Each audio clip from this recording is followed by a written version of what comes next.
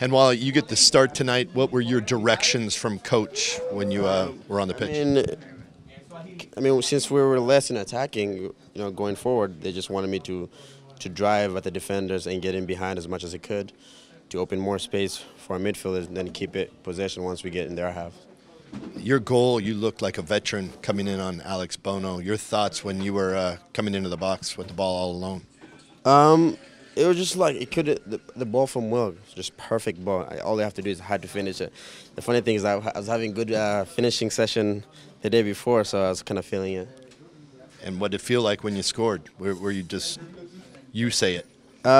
It's an unbelievable moment. I mean, it's a kid's dream to score your first professional goal, but couldn't do it without my teammate. I think the most important thing is getting that 3-point away from the road.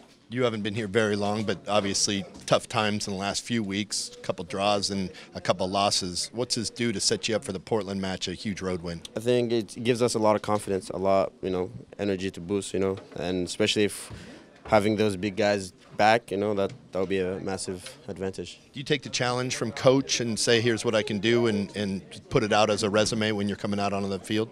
I think, the coaching staff, they believe in me. I mean, that's the reason why I'm here. I mean, every day in training session, you'll see they help me. The assistant coach, they work with me every day because they think I have a lot of talent and they hope that I make the most of it. Have you texted anyone back home yet after your first goal? No, actually, I don't get service in Canada,